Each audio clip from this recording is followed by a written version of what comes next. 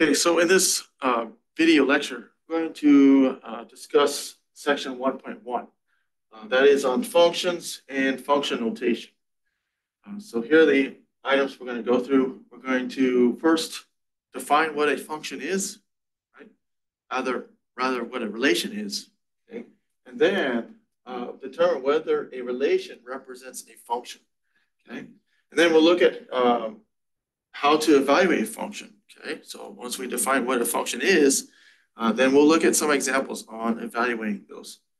And then we want to know, right, whether a function is one-to-one. Okay. And then finally, we'll look at the vertical line test. Okay, which is kind of it's a visual way to determine whether a graph is a function or not. Okay. Okay, so let's first define what a relation is, because we need to know what relations are before we can actually define what a function is. Okay, so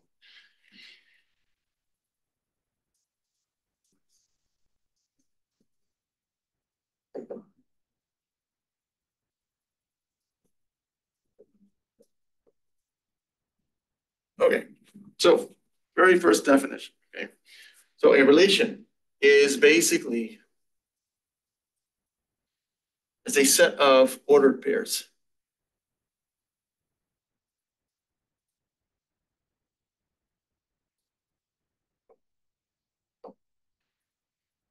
Okay, so in other words, it's a collection of ordered pairs. Okay, and we'll go through. I'll show you an example in a few minutes.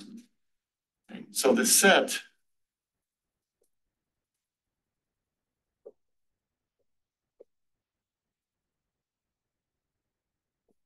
Okay, so the set of first components of each ordered pair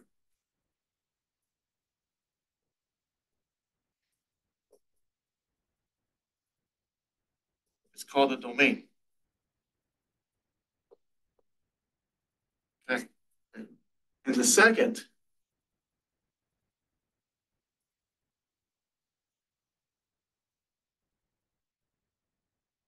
component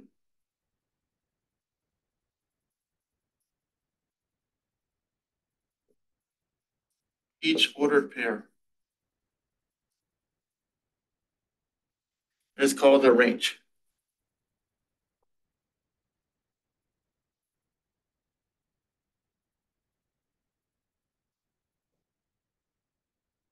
Okay, we got some important terms in here.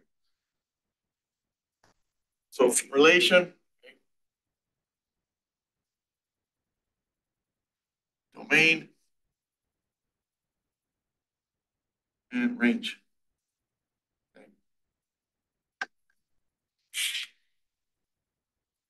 Okay, so let's illustrate this with an example.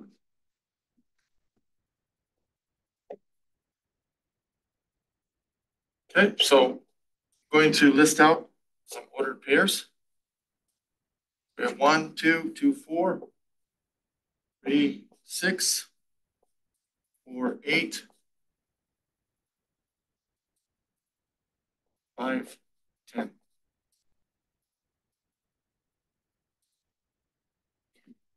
Okay, notice the notation here. Okay, so I'm using curly braces here. And we have, in this case, we have 5, right? 1, 2, 3, 4, 5. 5 ordered pairs. Okay, so here's your ordered pairs, right? And so basically this is what's called a relation. Okay, so you could have, so the number of ordered pairs doesn't matter. You could have just one ordered pair. You could have 10, you could have as many as you want, right? Okay, so but the collection, right? This represents a collection of ordered pairs. So this is what we call a relation. Okay?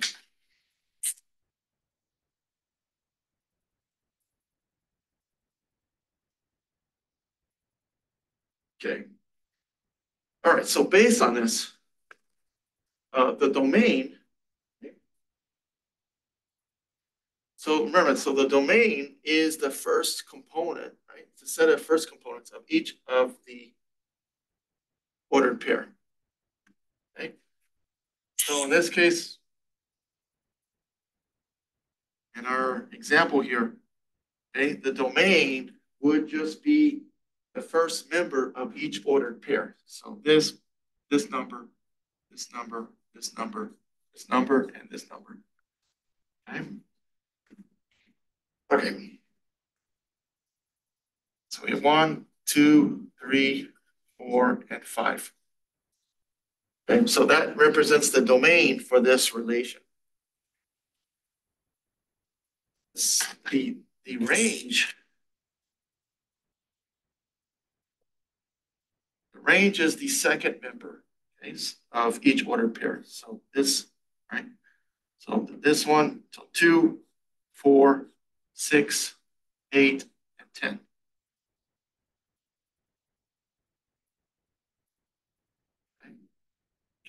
Okay, so the thing to observe here, right? The important thing is that domain, right? Domain goes to range, right? So 1 goes to 2, 2 goes to 4, 3 goes to 6, 4 is to 8, 5 is to 10. Okay, so again, domain is the first member of each ordered pair. Range is the second member of each ordered pair. Okay. Okay, so this, when we, if we take a look at the coordinates, okay, so the coordinate is generally represented like this. Okay, so you have whatever, and I'm going to use triangle here. So the triangle is represents the first member. Okay, so that is in your domain. And the square is just the range. Okay, so generally speaking, this is how we represent a coordinate. Okay. Sometimes, right, sometimes we use this kind of notation, x, y. Okay, so x comma y. So the important thing here is that this, right, this correlates to your independent variable, and this correlates to your dependent variable.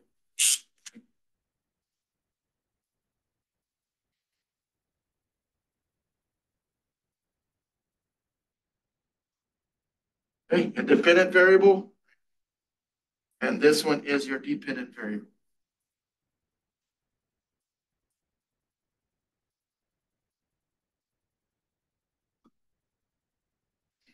Okay.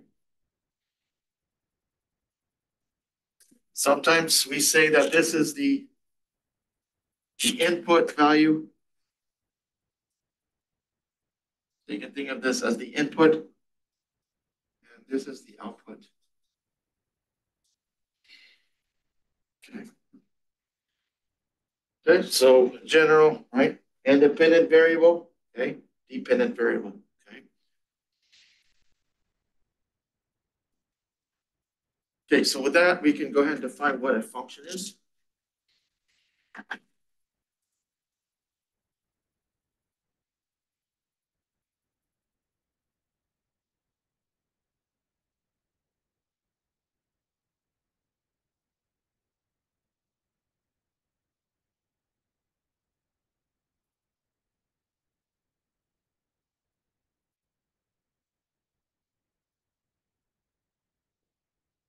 Okay, so a function, right? A function is a relation that assigns, okay,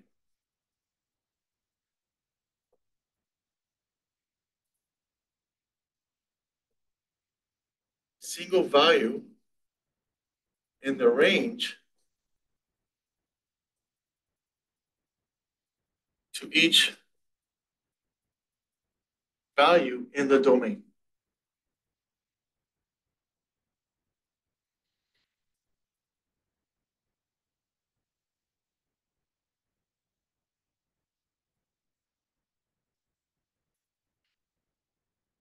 Okay.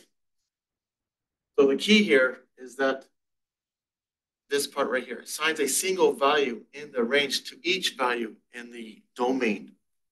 Okay, so no, right? And I'm going to put this in quotes, the x, because sometimes we don't always use x for an independent variable.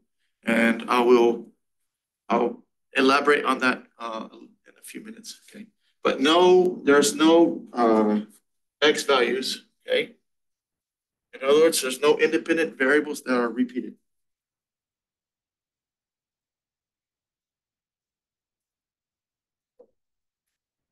Okay, so let me elaborate on this.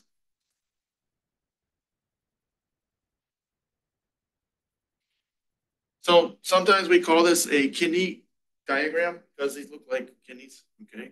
And they're used a lot to just show the relationship between this set and this set. By the way, this collection is the domain and this is the range, okay? So let's look at a few. Let's say we have a few elements there, a few points. Okay. Okay. So I'm going to say this is P, Q, and R. And over here, we have M and N. So yeah, so not obviously they're not numbers, but the principle is the same. Okay. So the idea is that okay, if we're saying that this is a function, then then this may happen. Okay. So P goes to M. Okay. Q, right? Q goes to so Q goes to N and R goes to N. Okay. So in that scenario, right, in this kind of case that you see here, this actually is a function, okay, because each one of these is paired up with one of these in this set. Okay. So in other words, let's look at this in terms of the ordered pairs. Okay. So the ordered pairs for this would be P. So P, right? So P goes to M, right? Going back to this idea, okay? So domain, right? Domain range. So P goes to M, Q goes to N, and R goes to N. So looking at this collection of ordered pairs, we can see that there are no repeating values, okay, in your domain, right? So P, Q, and R, okay? So even though Q and R, they go to the same value in, that's fine. These are distinct values here, okay? So let me show you an example where it's not a function, okay?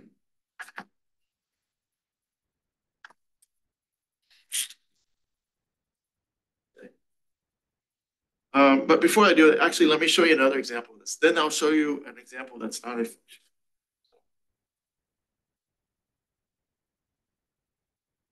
Okay, so let's say we have, again, three elements. When I say elements, that just means the points in this set. Okay.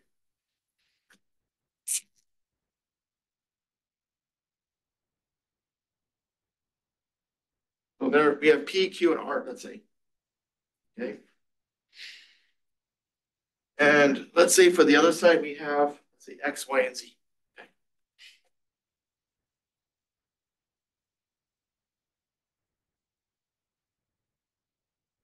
So we can have something like that as well. Okay. So writing out the ordered pairs, okay, we have P, so P goes to X, Q goes to Y, and R goes to Z. Okay. Right. So that is another that's another example of a function. Okay. So there are no repeated values here. Okay, for the first member. So P, Q, and R. They're distinct from each other. Okay. So now let me show you an example that's not a function. Okay. Let's see.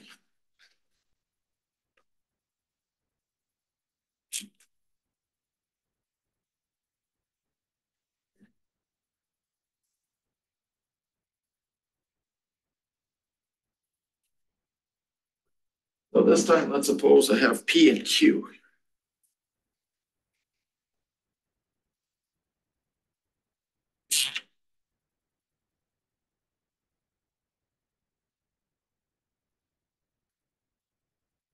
And we have X, Y, and Z over here.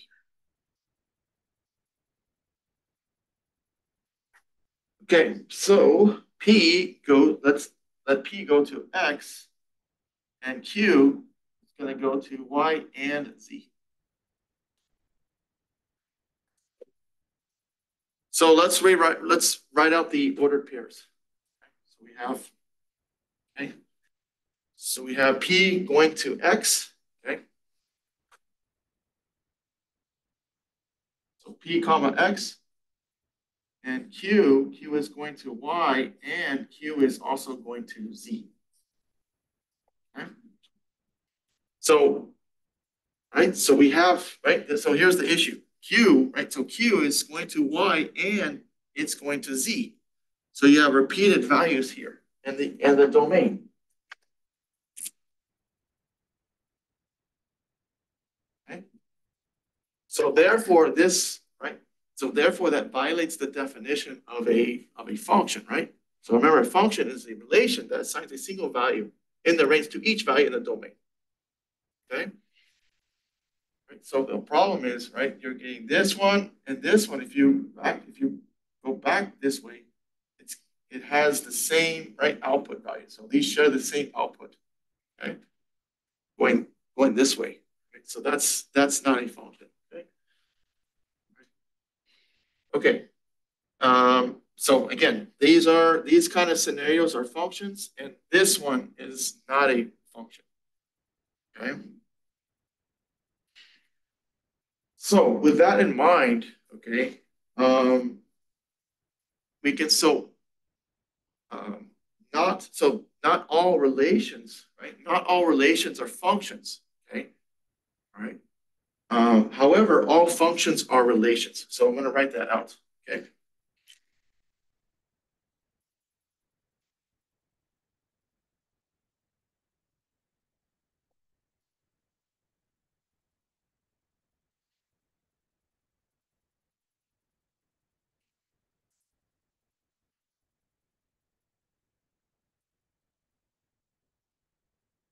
So not all relations are functions. However,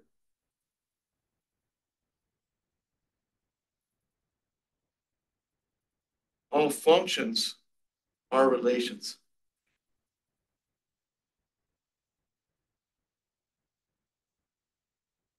Very important. Okay.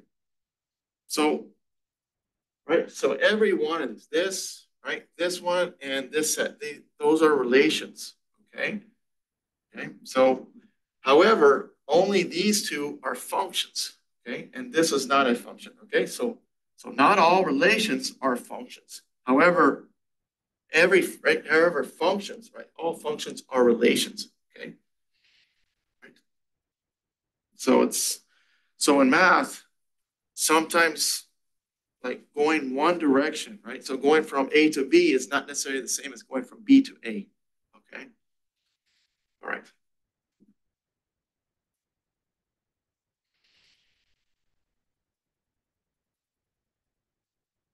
Let's see.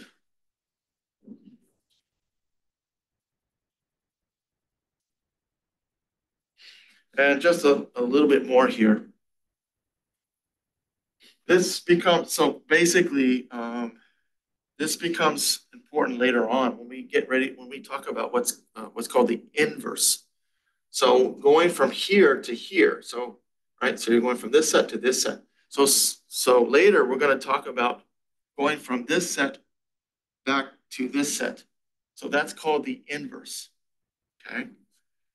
All right. So we're going to talk about that later in a separate section.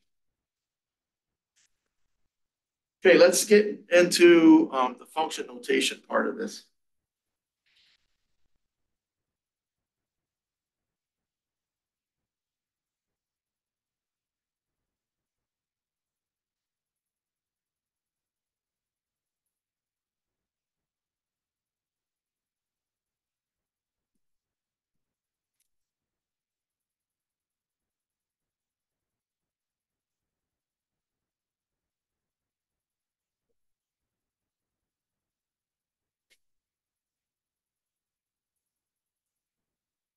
All right, so the notation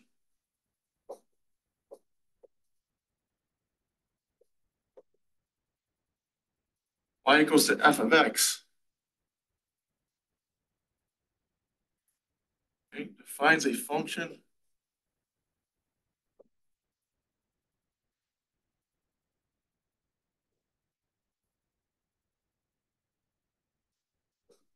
named f. Okay. So we can use any letter we want here. So typically we use f for function, but it doesn't always have to be.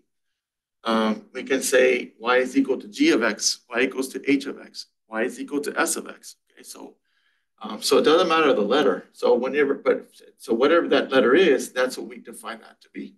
Okay, so because we're using f here, so we're calling this we're naming this function f.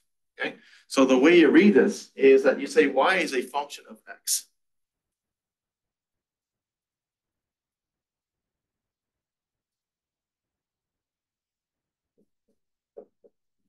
Okay, so y, right? So y is a function of x. Okay, this just means that y depends on x. Okay, so with this kind of notation, okay, this is your input, okay, and then you have your output. Okay.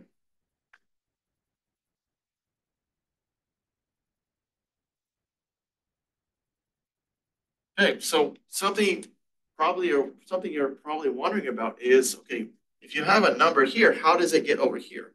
Well, that depends on whatever the expression is for this function. Okay, right? So for example, if I said, okay, let's say for example, we're working with, let's say f of x equals to x squared, for example, okay? So if we look at just, let's say we look at the value of 1.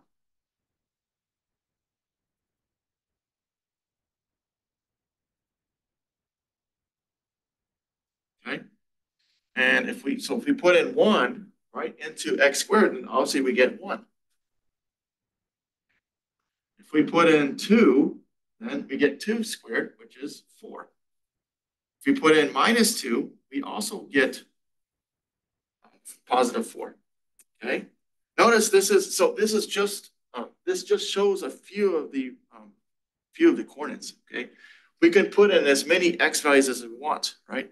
In fact, that's how we develop what's called a graph for this function. We look at a few points and then draw either a line or curve. In this case, a curve through it. Okay. So this is right. So this still right. So you can see that this is still a function. Okay. Okay. So again, right? So x, right? So this is your x. These are your x values. Okay. So your domain values. Okay. This is everything in here is our domain. So this is all x. And then over here, this becomes y. So, okay. So you can think of this or a way to think about this input, right? And then you have your output. And it's getting from the numbers are going from here to here through this expression. Okay. So, like I said earlier, we don't always use x and y, okay? Especially in calculus. A lot of times we use different variables. So let me show you some of them.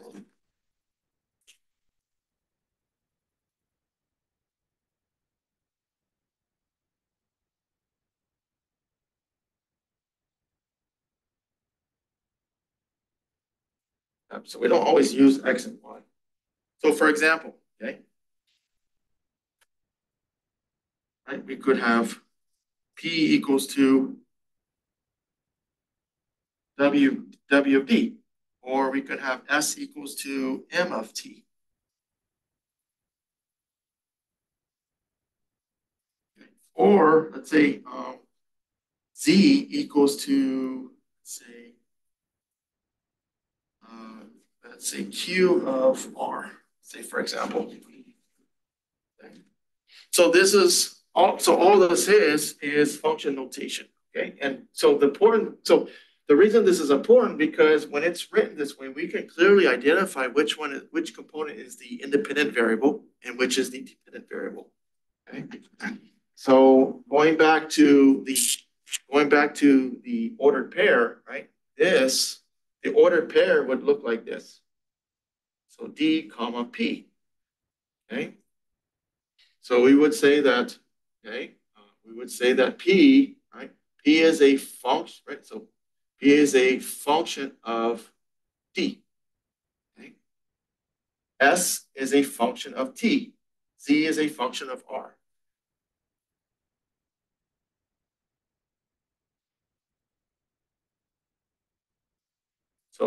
So D, comma P, T, comma S, and then R,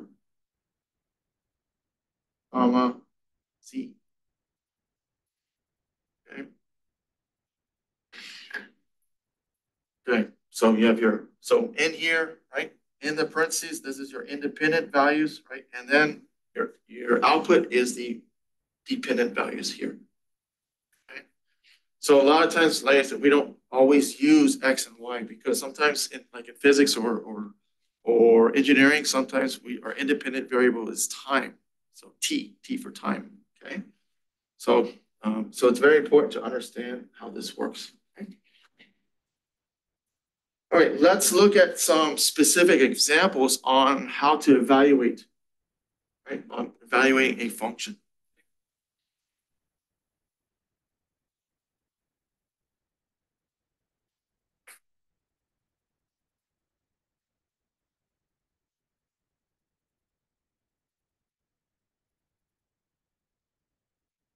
And by the way, we're going to look at so this is one kind of function. We're going to look at several others, and then we'll take a careful look at what those functions look like. Okay, this is all just focusing on what a function is and some of its notation. Okay. All right, let's look at some examples on evaluating a function.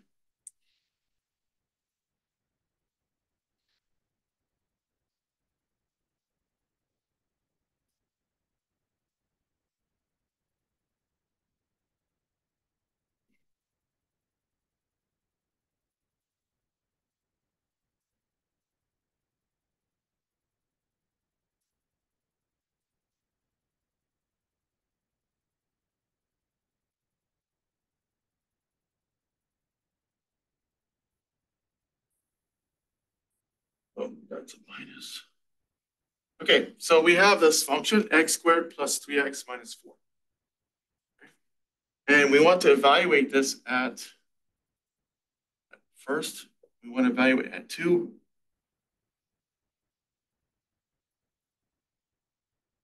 at a, and at a plus h. So one thing to keep in one thing to keep in mind here, okay, is that the x is just kind of like a placeholder. Okay, so x could be this input could be anything. It could be a number, it could be a variable, it could be expression, it could be anything you want. Okay, so the idea is whatever you put in there, it's telling that, right? It's basically saying, okay, that's your input. So the output of that value, okay, the output of that, either it's a value or expression, is going to be determined by this. Okay. So sometimes it may be helpful to view the function like this.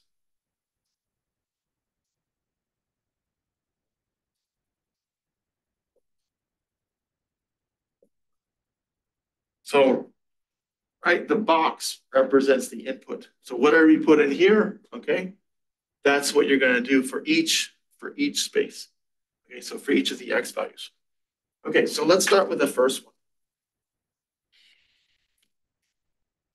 Okay, so we want to evaluate this function at 2. Okay, so we have f of 2. Okay, so f of 2 goes into there. 3 times 2 minus 4. Okay, so we're going to get 4. Okay, so 2 squared is 4. 3 times 2 is 6 minus 4. So we're going to end up getting 6. Okay. So what does this mean conceptually? All it means is that, okay, the point 2, right, the value of 2 is getting mapped or getting transferred over to 6. Okay. So again, think about it in terms of these diagrams. So your function, right? This is the specific function we're working with. So the value of 2,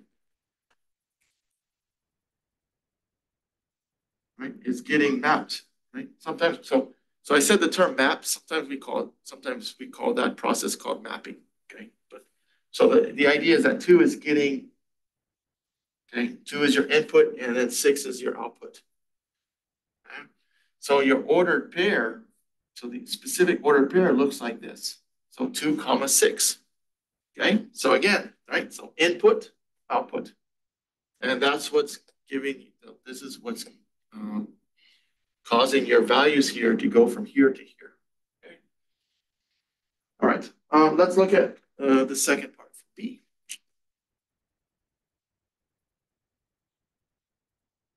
So f of B, all right? First, and I'm sorry, so that's A, so f of A. That's part B, okay? So part B, we want to evaluate the function at A. So f of A, okay.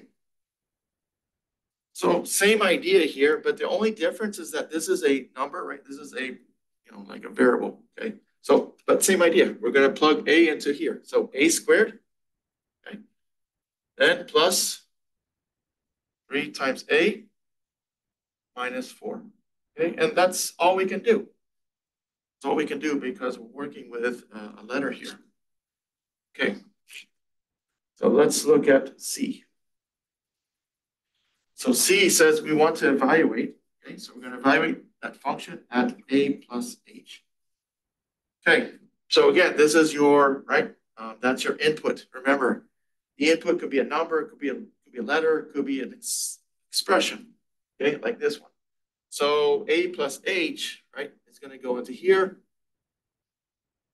We're going to have A plus H squared plus 3 times A plus H, okay, minus 4, right? So, all right, so that's squared, right, plus 3 times A plus H, and minus 4. So what we should do here is we should go ahead and expand this out. Okay?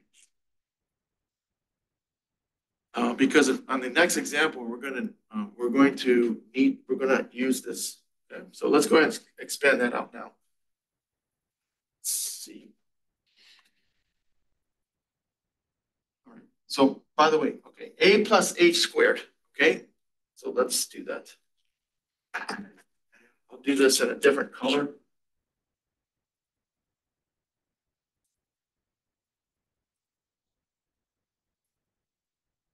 A plus H squared, that is, okay, so that is not the same, okay, right over here.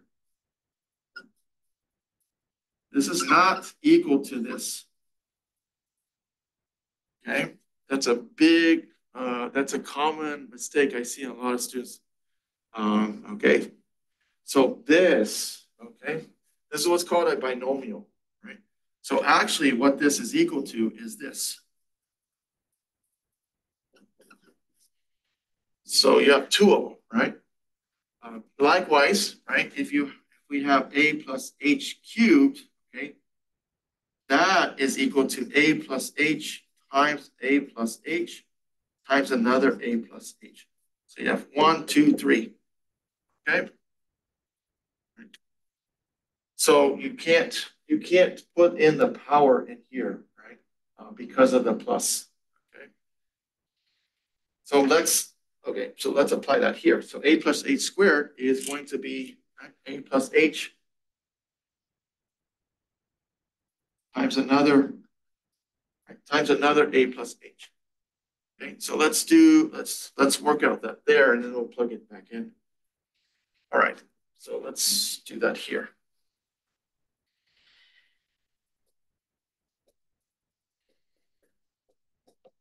So the way to view this, all right, is that, okay, you first distribute the A, okay? So I'm going to write that step out. So this is the same as A times A plus H plus the second one, plus H times A plus H. So what you're using here is what's called the distributive property, right? Okay, so A, right? So you cover, right? So basically just focus on A, right? And then you distribute it to here. And then you cover A up, and then you're going to distribute H over A plus H. Okay? All right, so first you're going to get A squared, okay, plus A times H plus H times A plus H squared. Okay, so basically I'm just distributing here. So this. Okay, so this is an algebra thing. This is a preliminary that you have to know. You're going to be using that all throughout the course. Okay. And by the way, 8 times H, right, is the same as H times A. So it's like saying 4 times 2 is the same thing as 2 times 4, right? So we can go ahead and combine these. This is just A squared plus 2 times AH plus H squared. So that part is equal to just this, okay? All right. So now let's finish this part up, okay?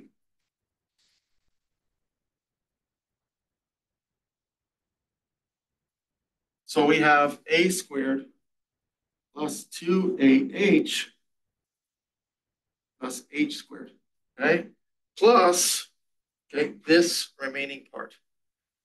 Okay, so that is, okay, so we can distribute the 3. So it's going to be 3A plus 3H minus 4. And I'll write that a little bit better. So 3H minus 4. Okay. And so we try to see if we can combine anything, right? Try to combine like terms, but there's nothing here that we can combine. Okay. So again, right, so we take A plus H squared, we work out that detail here, and then we do the rest of it right here. Okay, and so that's the result. Okay. Okay, so putting everything together, right? Okay, going back to here, if we were to look at this as an ordered pair, this is just going to be A, comma, A squared plus 3A minus 4. Okay.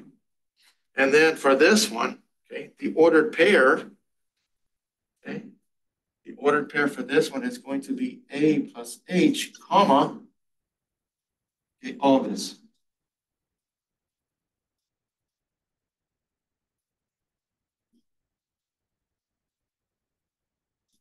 Okay. So there's our input, and this gives us our output. Okay. All right. So let's look at the next question here. The next one is kind of, like I said, the next one is using this result.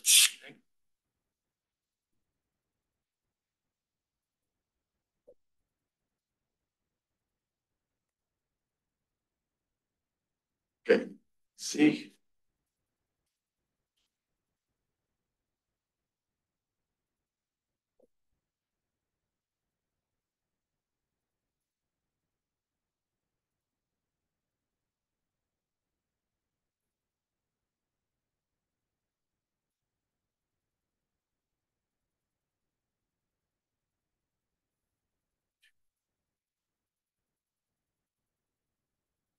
Okay, so this time, okay, we want to evaluate this expression, okay? So we have, right, given this function, okay? So we have a piece here, and then we have to divide everything by h.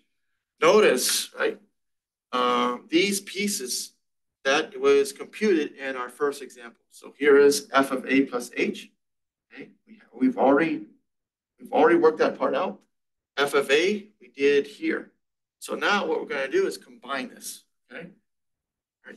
And by the way, this kind of expression we're going to talk about later, okay? It's what's called a finite difference quotient, okay? So you don't have to know that now, but we are going to discuss this. And this is kind of this is used to define what's called the derivative, which is the main topic in calculus, okay? And so we have to be used to working with these forms, okay? So let's go ahead and just work this problem out. So f of a plus h, we already got that. Okay, so let's write that out.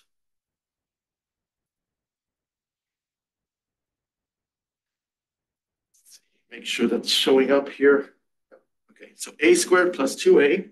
So I'm just taking the result from here that we did earlier.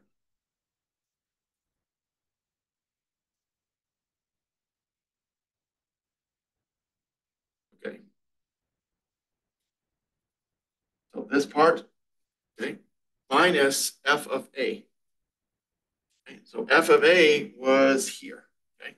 So you have to be really careful, okay? Because if you don't put parentheses around this part, okay? If you don't put parentheses around this, then this is wrong, right? Because the minus here is affecting everything here. So you should always put either parentheses or brackets to kind of remind yourself to distribute that negative sign. Okay. Okay, so again, this is, right, so this is this part right here. That's this result. Okay. This part, f of a, that is this, right? Which we did over here. And then we divide everything by h, okay? So this is given to us. This is what we want to evaluate given this function, okay? So we did all that.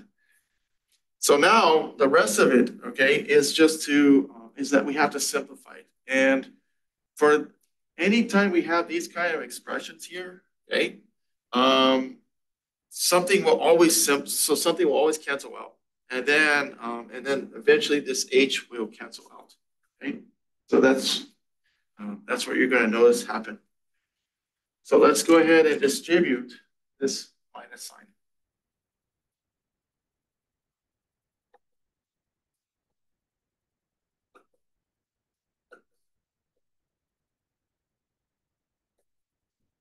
So distribute the negative sign, right? So you have minus, this becomes negative, right? And this becomes positive.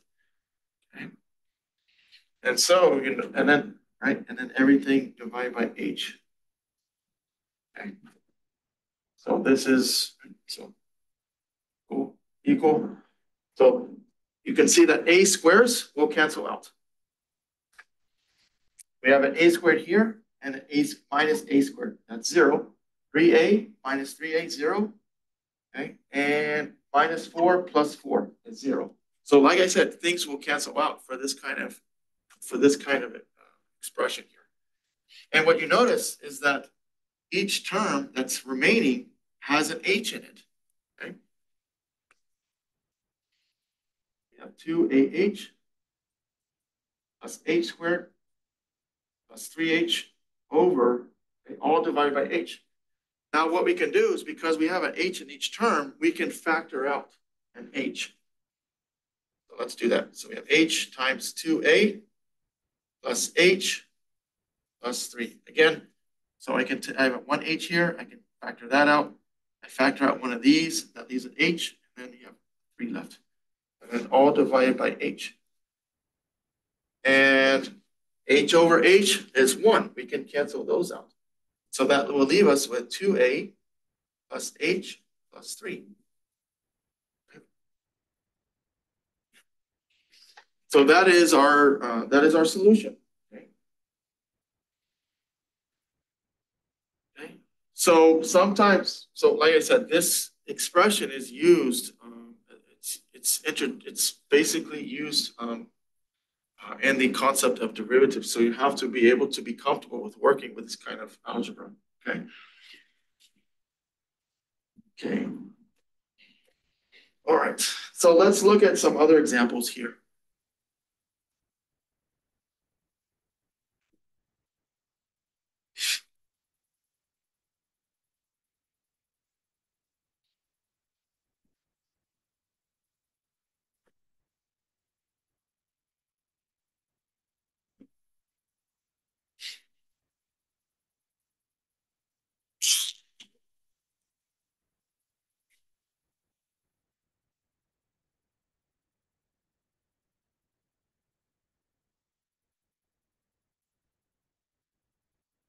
So let's say we're given this function.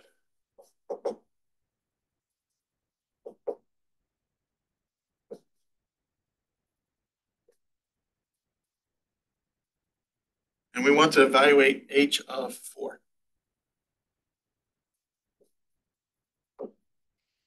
Okay, so here, okay, again, we don't always have to work with, we don't have to always work with f. We have a, right, we have a function h here. And p, right, p is the independent variable here. Okay, so again, same idea, right? This is your input, okay? We put it into here, and that will give us our output. Okay, so let's do that.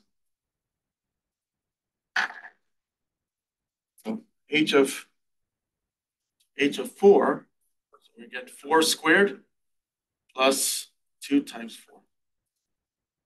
Okay, so 4 squared, we all know, right? That's 4 times 4, which is 16. Okay, and then 16 plus 8 will be 24.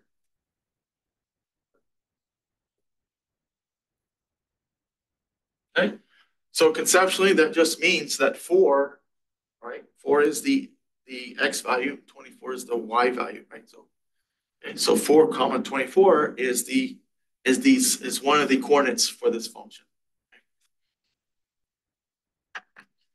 Okay, let's look at another one.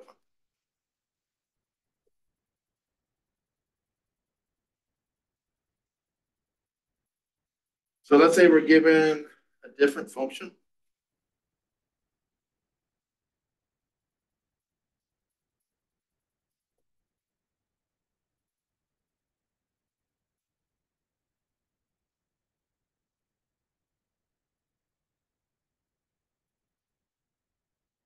Okay, so we want to evaluate this function at 5.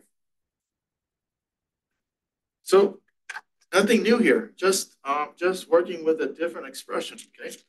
So m, right? So right, m in this case, right, is your independent variable. So 5 is your input, right? G of 5 equals to square root of 5 minus 4, which gives us square root 1, which is 1. Okay?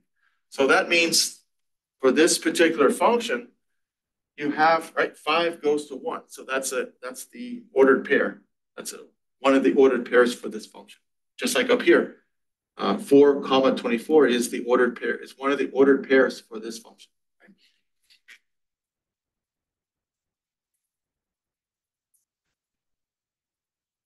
Okay, next example. Let's see.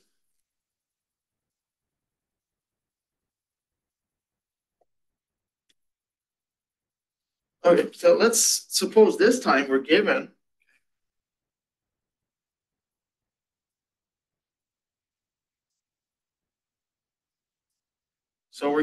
h of p, right? So this is a function that depends on p. So p squared plus 2 times p. And we want to solve for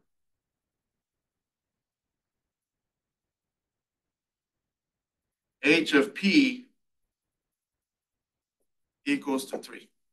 So this time, okay, we are given the output value, okay? And we want to find what the corresponding input value is. So going back to this scenario, right, or going back to this kind of diagram,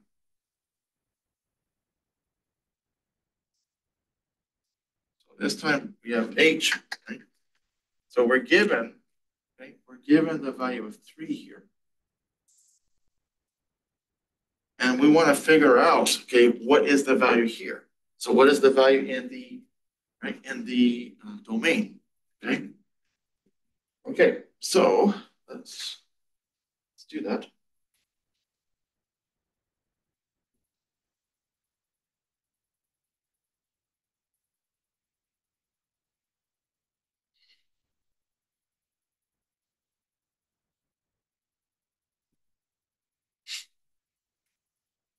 Okay, so what you do, okay, so here's our function, p squared plus 2p. Right? So you're going to set this equal to 3, right? Because that is your output. Okay, so we want to figure out, okay, what is p, right? Such that when you plug those into here, okay, what number when you plug into here will give you 3. That's what we want to find. Okay, and And there could be 1, there could be 2, right? So let's work that out. Okay. So here's something else that students sometimes or sometimes they make a little mistake on. They'll do something like this. Okay, they'll say, yeah, they'll factor a p out, which is fine. Okay, that's certainly that is legitimate. Okay, that's fine. So, but then what they'll do is they'll set. Okay, they'll say like p equals 3, and then p plus 2 is equal to 3, and that is okay. That is not correct. Okay, that is not the correct way to do it. Okay, so this is totally wrong. Okay.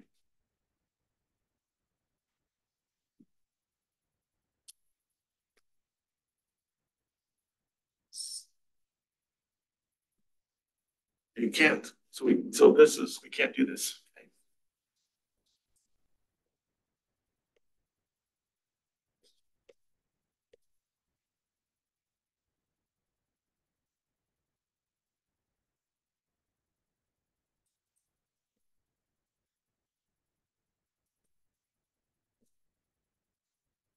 All right, so that's not the correct approach. Okay. So here's what you should do. Okay. So what you should do is always move everything over. Basically set everything equal to 0. Okay. So the way we do that is we can move the 3 over. In other words, subtract 3 from both sides. And so now we can try and factor the left-hand side here. Okay. So we have, all right, so here, okay, so here's where you need to use your algebra skills, right? So we have a -3 there. Okay. Okay. So we have P. Okay. So first of all, we need a P here and P here so that when we multiply this, we get P squared. Okay. The next thing is we have to figure out, okay, what 2 numbers go here. And that's going to depend on the factors of this -3. Okay. So we need to find 2 factors, right? In other words, 2 numbers that would such that when you multiply them gives us -3, but at the same time, the sum of those 2 numbers gives us 2. Okay, so thinking about this, you come up with 3 and let's say 3 and 1, right? So 3 times 1 is 3, but we need a negative, right? So, okay, so we can put the negative there, okay? -3 times 1 is certainly -3, but the problem is that when you add these, you get -2, not +2. So we need to put the negative down here. So now 3 minus 1, right, is going to be 2. And when you multiply these, 3 times -1 is -3. So those values, right, these 2 values are going to go into here. So we have +3 and then -1. And it doesn't matter the order. You could say, you could put -1 here and 3 here, okay? So it doesn't matter, right? It works out the same. And in fact, you can check your answer, right? So P times P is P squared. You get P times -1, right? Plus 3, so 3P minus P is 2P, and then 3 times -1 is -3. So this will allow us to solve it now because we can set each of these, right? Since we have a product here.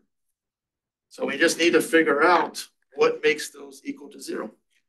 So we have P plus 3, okay, equal to 0, or P minus 1 equal to 0. Okay, so that's pretty simple to solve, right? P is going to be equal to -3. Okay? Or, okay, we have P equals to 1. So in this case, there are 2 values in the input that go to 3. Okay, so, right, so our diagram will look like this. Right? So -3 goes to 3, and 1 also goes to 3. So those are our 2 solutions. Okay. And so what this means, okay, conceptually, right, what this means is if you put -3 in there, right, so you get minus 3, so you get 9, okay? And then minus, right? So, and then you put negative 3 here, okay? So you get 9, okay? Plus minus 6, because 2 times negative 3 is negative 6, so 9 minus 6 is going to be 3. And p equals 1 will also work. You get 1 squared, plus 2 times 1, so 1 plus 2 is going to give you 3, okay? So sometimes we need to evaluate a function, right? And sometimes we need to figure out what are given the output. We need to figure out what the corresponding value in the domain is. Okay, very, very important.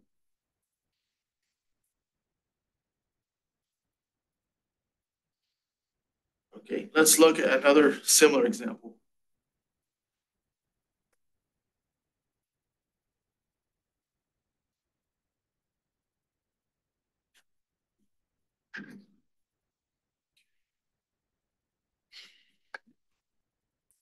And by the way, that was example 4.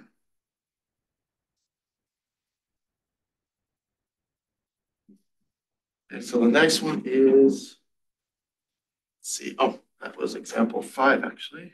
Okay, so 3, 4, and 5. So the next one is example 6.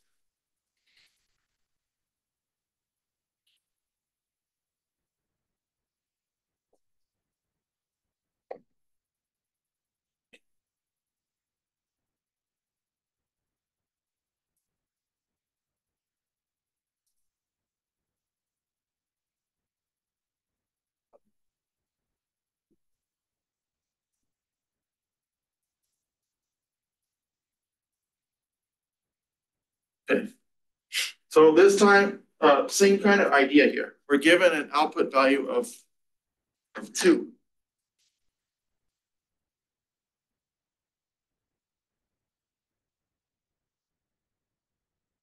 Okay, so here's our function diagram. Okay, and we're given, okay, so we're given a value of 2 in here, and we want to figure out, okay, what value such that when we put it into, when we evaluate it in G, right? Okay, so G of what will give us 2? That's basically what this is asking for. Just like over here. Okay, what values in here, when you plug them into the function, will give us 3. Okay, so so the strategy is the same. We take that function and set it equal to this.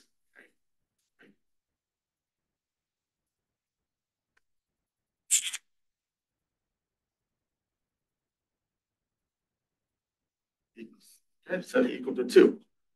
And then we can solve for m. Okay.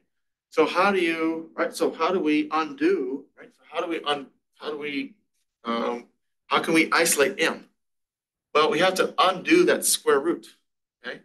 And the operation that undoes a square root is square, right? So we square both sides.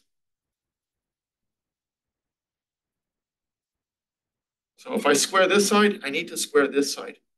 So it keeps everything consistent, right? It's like a balance. Okay, so that means we're going to get m minus 4 equals to 4. Okay? And so we all know now, right, m has to be 8. So there's our solution, okay? So in fact, we can check, right? We can check the work.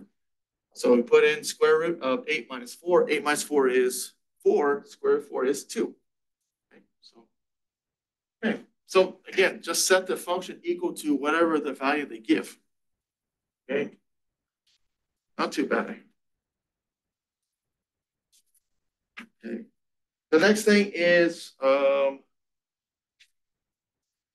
we need to talk about expressing an equation as a function. Okay, another very important topic.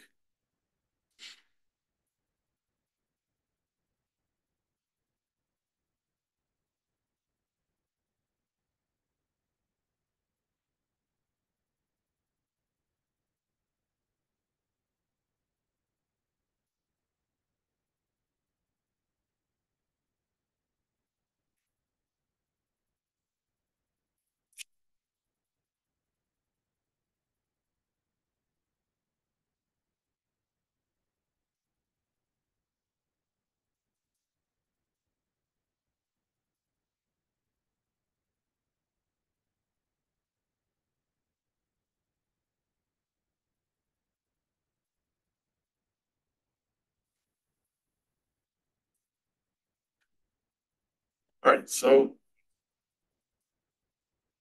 I'm going to illustrate this with an example 7.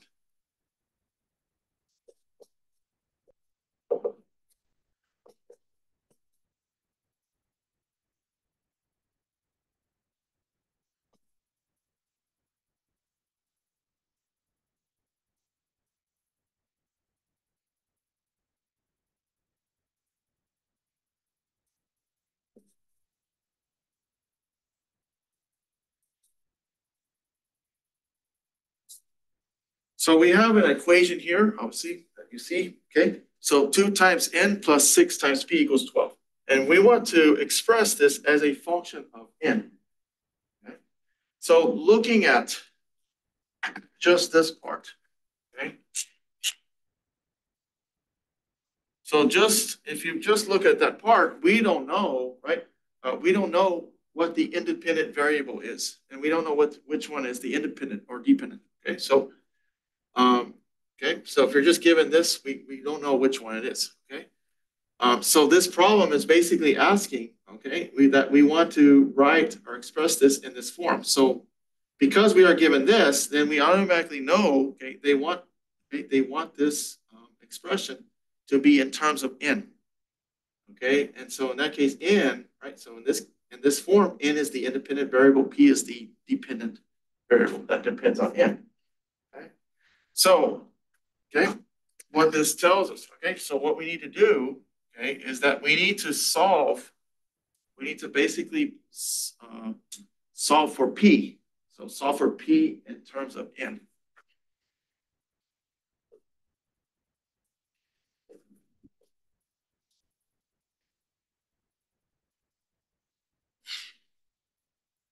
Okay, and that will give us a function, right, that depends on n.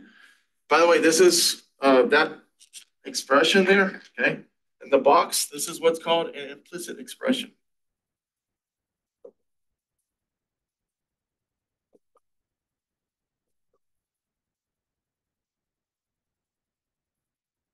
So basically that is just saying that all the variables are all on one side and you have a constant over here, okay? All right, so now let's go ahead and solve for p in terms of n. So what we need to do is we need to isolate this p. Okay, so we move the term, right, the term with n in it on the other side. So we have 6p, okay, equals to minus 2n plus 12. And then we can go ahead and isolate p by dividing everything by 6. Okay?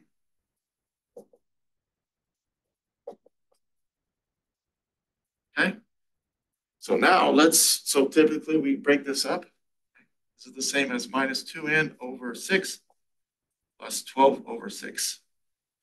So that's going to give us, so we have negative 2 over 6, that becomes negative 1/3. So we have minus 1/3 n plus 12 over 6 we know is 2. All right, so there it is. Right, we have p, right, in terms of n. Okay, so this is the same, right? This is the same thing as saying this.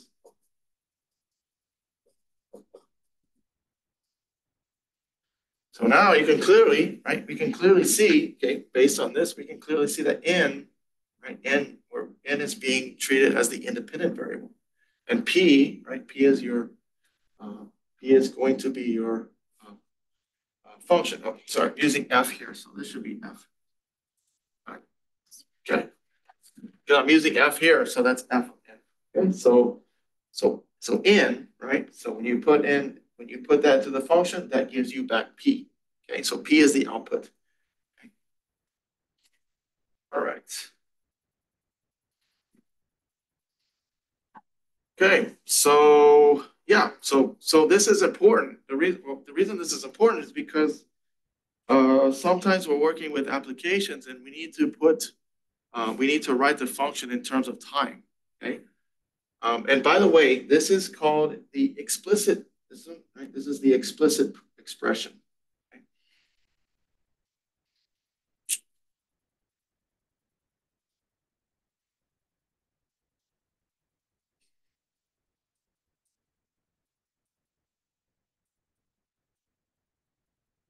That's an explicit expression because we have, right? We have the dependent variable on one side and the independent variable on the other side. Notice here, those two variables on the same side, okay? So when y'all go into calculus, whether it's applied calculus or the STEM level calculus, you're going to be talking about explicit, how to take derivatives explicitly, and how to take derivatives implicitly. So you have to get comfortable with this. Okay. All right. All right. And just to reiterate what we from what we discussed earlier, this is right. So this is just p, right? So p is a function of n. Okay. So p depends on n. All right. Let's look at the next example.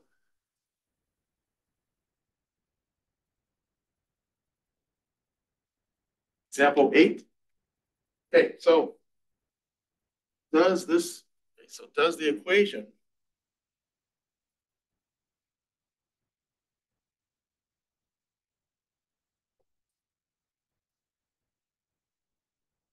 does this equation x squared plus y squared equals to 1 represent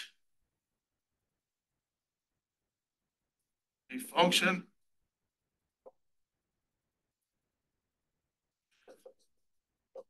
with x as input and y as output?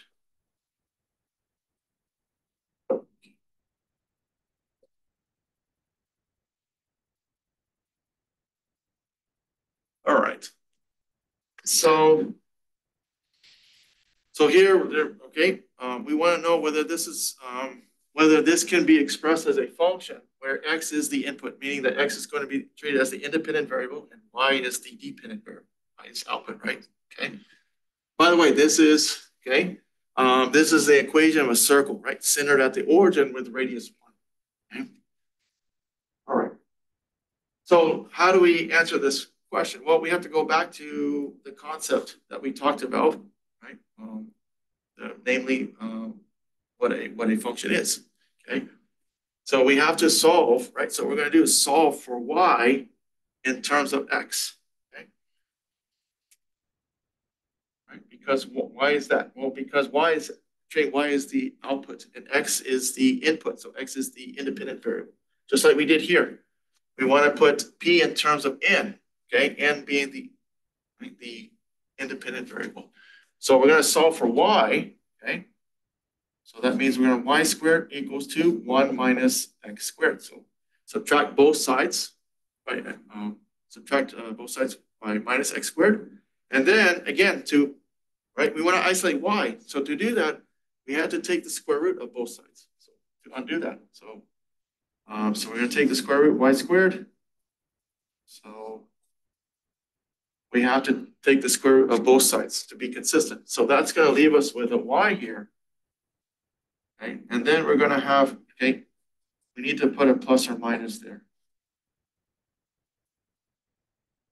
The reason is because when you square, right?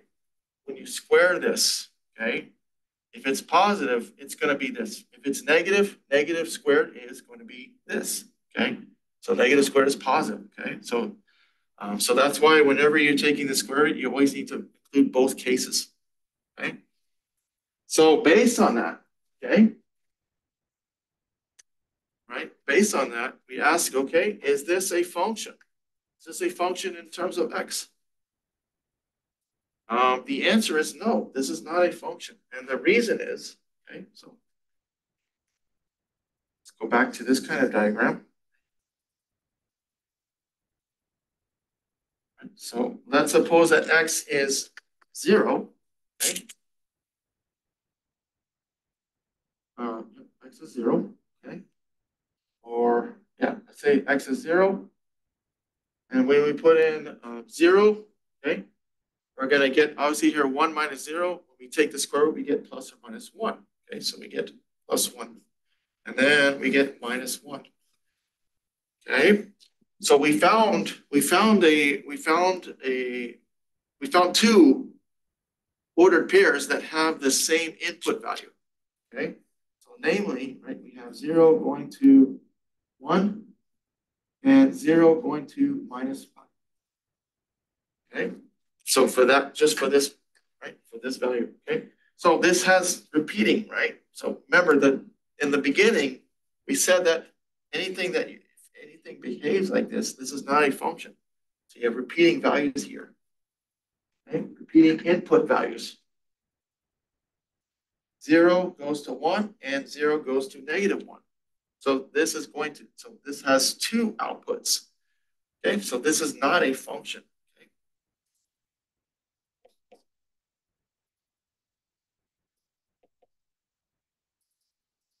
Okay, so this is not a function. Okay, so let's go back to let's look at the visual. Let's look at this as a visual. Okay, so as a graph. Okay, so like I said before, this is just if you remember, this is just a circle centered at the origin with radius 1.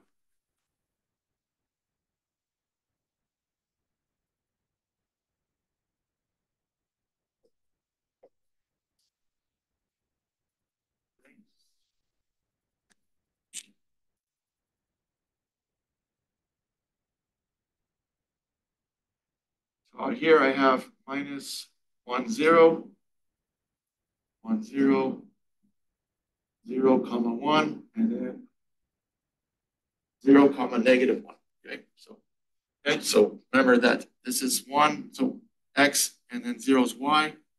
X is 0, okay, y is 1, so 0, 1, minus 1, 0, and down here is 0, -1. So you get your circle here centered at the origin with radius 1. Okay, so, okay. All right, so the top part, okay, so the plus part, so the plus part is above, right? That's this part above the x-axis.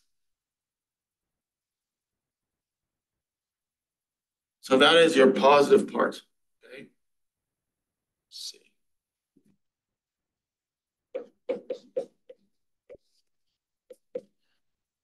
Okay. That's the positive value, okay? See if I can use a different color for that.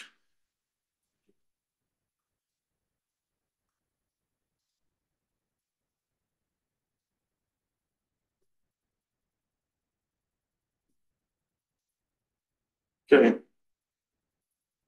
The negative part, because you have, so the y values that are negative are below, right, the x-axis.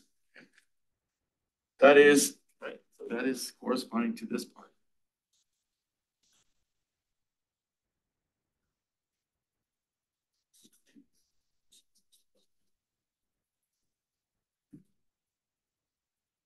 Okay, so that's how the two pieces fit together, right? You have the top and the bottom. And by the way, the neutral part values are here on the x-axis. So when you put everything together, you get the full circle. Okay. So sometimes we use in calculus, sometimes we're using, or depends on what we're working on, but sometimes we use the top part, sometimes we use the bottom part. Okay. Okay. So generally speaking, right, circles are not functions. Okay.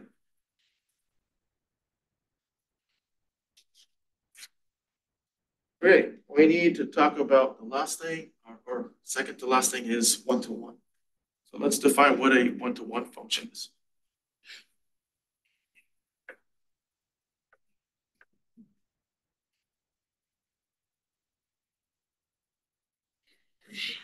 Okay.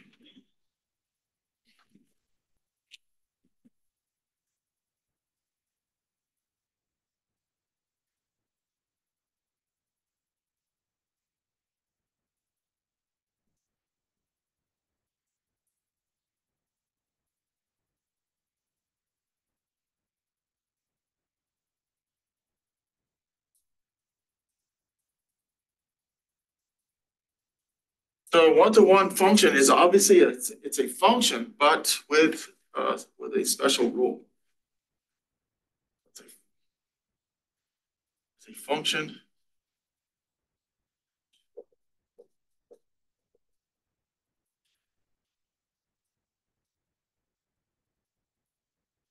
So it's a function in which each output value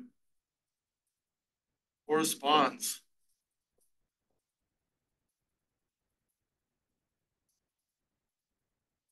to exactly one input value.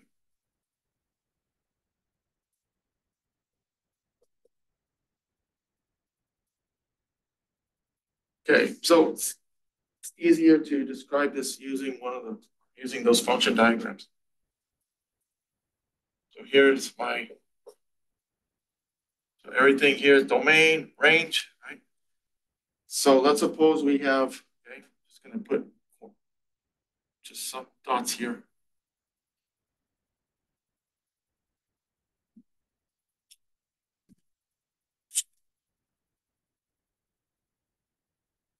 Okay, so one-to-one, right? One-to-one function.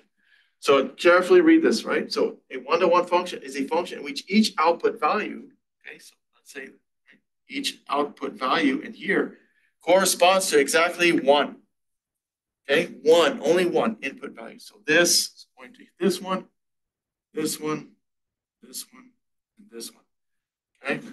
So if you start here, right? So let's say you're standing here at this point, then there's only one bridge connecting these two values, okay? So that means, right, there's only one direction you can go in for each value in that set, okay? And so that means, so that's what it means to be one, for a function to be one-to-one, okay?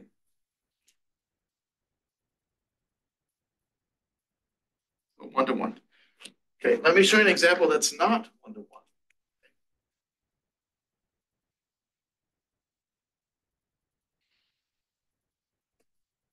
So let's suppose we have something like this. Okay, so some values there, and let's say we have 4 values.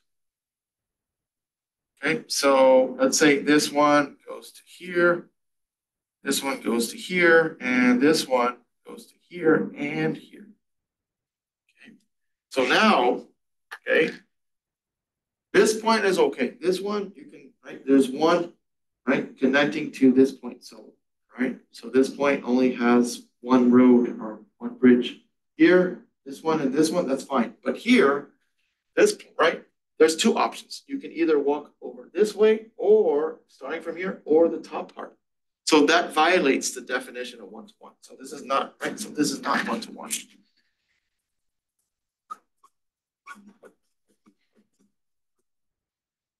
Okay. So not one-to-one. Okay. Okay. That's all right. So that's what one-to-one means. Okay. So it's a function which each output corresponds to exactly one input. Okay. So this output corresponds to 2 inputs. Okay. So it has to be only one. Okay. And this is important. This is going to be something we're going to talk about later. We're going to talk about inverses. Okay.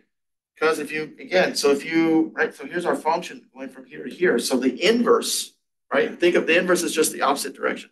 So it's going from here to here. So now use, right, so if you think about that, right, if you're going from here to here, this is not a function, right, because this, right, this input, right, again, if we go from, right, going backwards, right, going from here to here. So this input has 2 outputs. So that violates the definition of input, or sorry, violates the definition of a function. So one of the requirements for a function to have an inverse is that it has to be one-to-one. Okay, and we're going to take a careful look at that, and we're going to even I'll show you a technique. Given a function, we can determine whether it's one-to-one or not. Okay. By the way, okay, can you think of an example that, or think of an example of a function that is not one-to-one.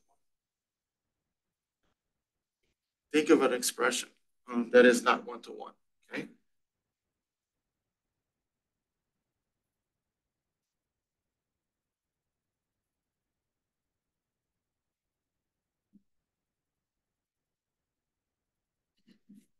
Okay, so an example of a function that's not one-to-one is x squared.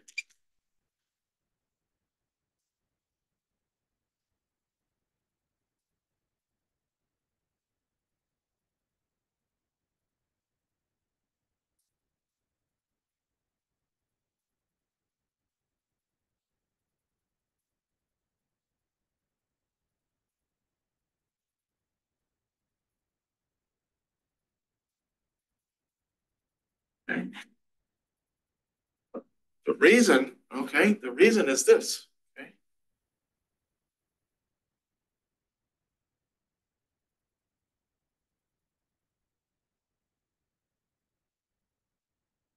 Right? If we let x be equals to 1, okay,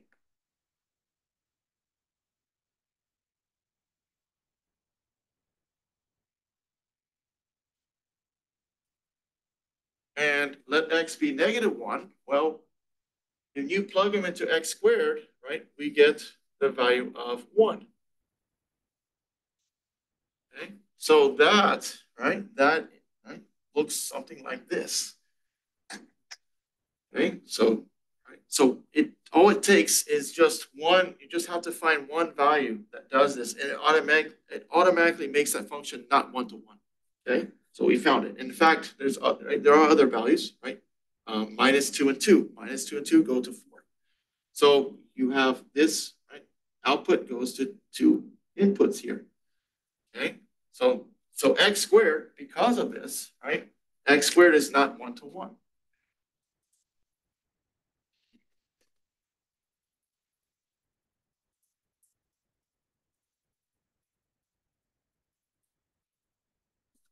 Okay, so it's not one-to-one. So x squared, so if we look at x squared in this way, it doesn't have an inverse.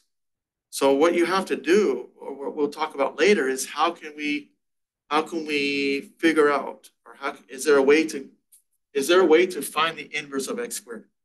So what we have to do is we have to remove one of these. Right? So if I remove, let's say if I take out the -1, now it becomes one-to-one. And so this idea is called restricting the domain. And so we're gonna get into more, we're gonna get into this later on when we get into finding the inverse function, because sometimes we may have to restrict the domain so that we are able to find the inverse, or to come up with the inverse of a function. Okay, so that's coming up later. Okay, all right. Okay, so lastly, let's see. There's a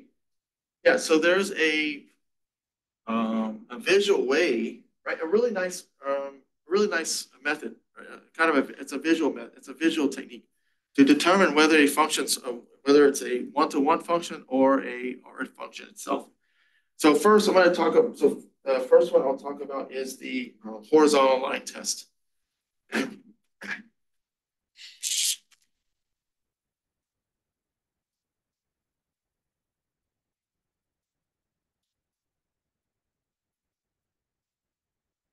Horizontal line test. Okay, so that is a graphical way, right?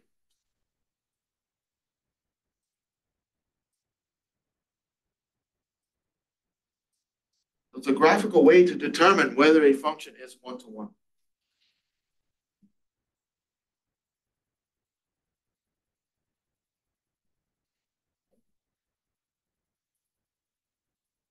Or specifically a graph. Okay, so a graph, determine if a graph is one-to-one. Okay, so let me show you an example of that. So let's suppose let's say we have x squared, since we just worked with that one.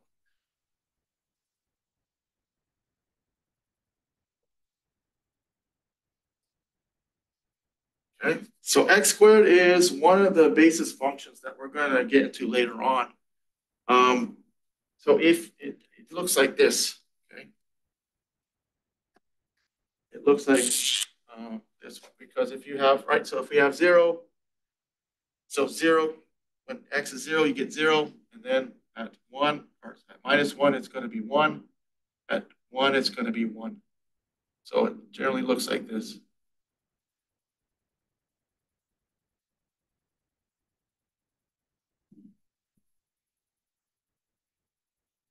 Okay. So let's suppose that is given. Okay, so that is the graph of x squared. That's what it looks like. So suppose that's given, and they want you to determine whether this graph is 1-to-1. So using the horizontal line test, okay. So basically, what it says is that if you have your right, if you put the horizontal line as you move up and down, if it intersects, right, if it intersects more than 1 point, okay, then it's not. If it intersects more than 1 point, then it's not 1-to-1, and we can clearly see that, right? So it's intersecting two values here. Right? It's intersecting two values there, so on. Right? So it right. So it doesn't, like I said. So I mean, it's intersecting at various spots. Clearly, it's only intersecting at the bottom here at that 1 point. But like I said, it only takes one. It only takes one line, right? It only takes one to mess everything up. Okay, so because of this, right, it's not a 1-to-1 function. And if you think about this that we went through here, it makes sense, right? So when y is 1, right? So here is, let's say this is 1. Okay, you can see there's 2, right? There's your 2 input values, right? So minus 1 goes to 1, 1 goes to 1. So there's 2, right? So there's 2 coordinates here. Okay, so minus 1, comma 1, 1, comma 1. Okay, right? Okay, so right, so therefore, right, if the right, so again, if the horizontal line is intersecting the function anywhere in the function, if it's intersecting at more than 1 point, more than 1, okay, it's not a function. Okay, so here's another example.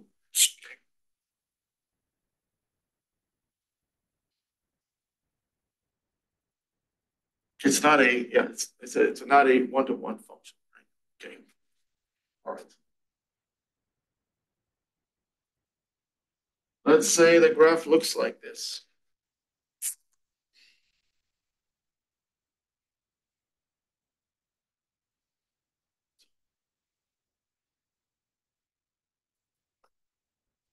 Okay, so that's x squared, and that is the graph that you. Bottom one there is the square of x. So again, we'll be talking about these.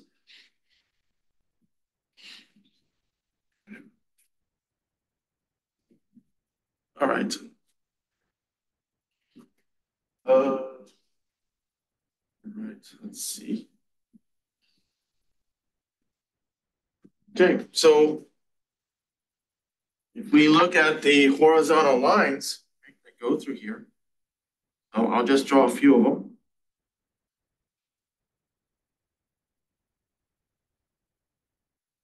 You can clearly see that it's only intersecting at 1 point, no matter, right, no matter where it is, okay, because of the way this curve is behaving. Okay, so this function, right, the square of x is a 1-to-1 function. Okay.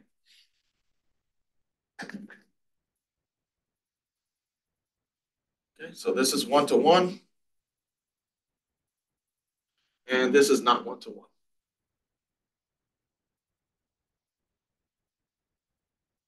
Okay. I hope that you can see the difference there. Okay, so horizontal line test. Okay. The other kind of line test is what's called the vertical line test. That is to determine whether a graph is a function or not.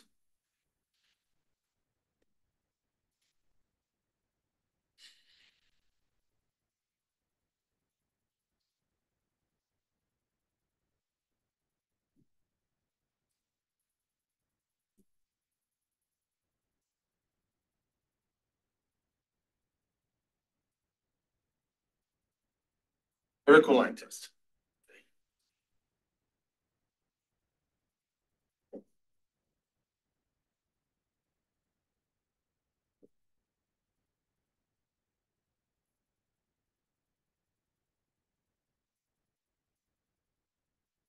So it's a graphical way to determine if a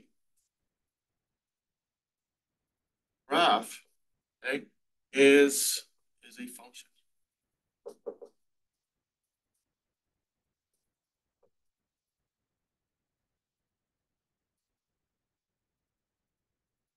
Okay. So, right, let's go through an example of that.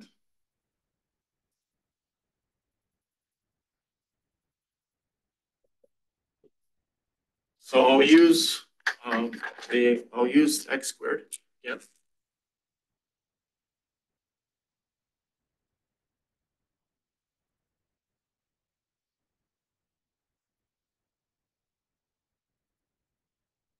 So a little bit. Well, correct that.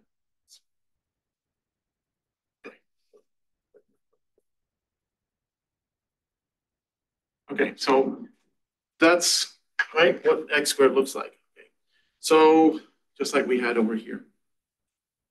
So this time, if we do so if we put a vertical line through this, okay,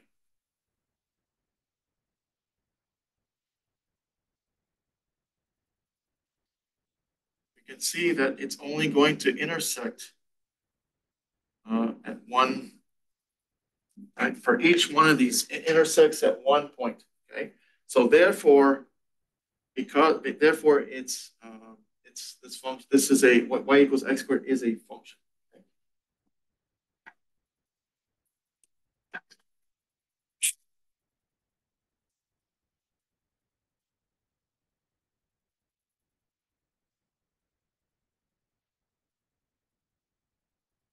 Okay, so that is a function, right? Because it only intersects at one point, and that's basically going back to the idea of the definition of a function. Okay, for each right for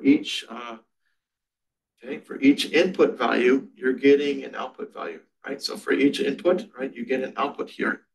Okay, for each x, there's one. Okay, in this case. Okay, so let me show you an example that's not a function. Okay, so something. Let's say we have something like this.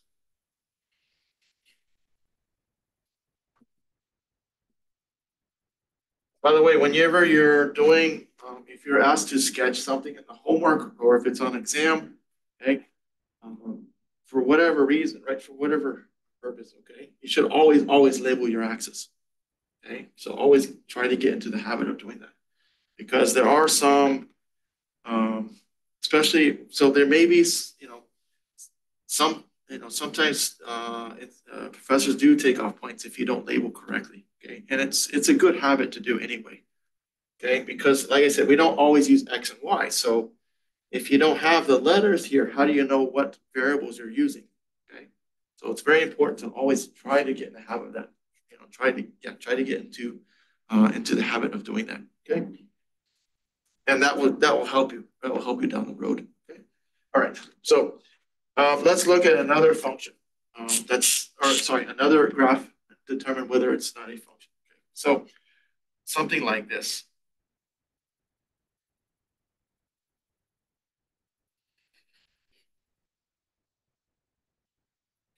Something really bizarre. Okay. So this time, okay, and again, it only takes one. It only takes one. It only takes one to mess everything up.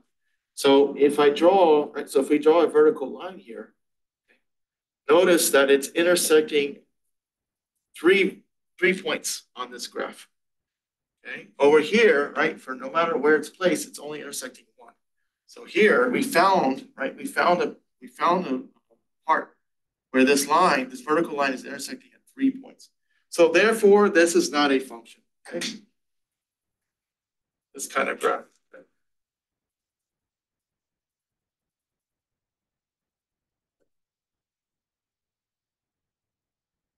Okay, so it's not a function. And that's also, right, you can also tell with circles, right? Circles are not functions, right? circles.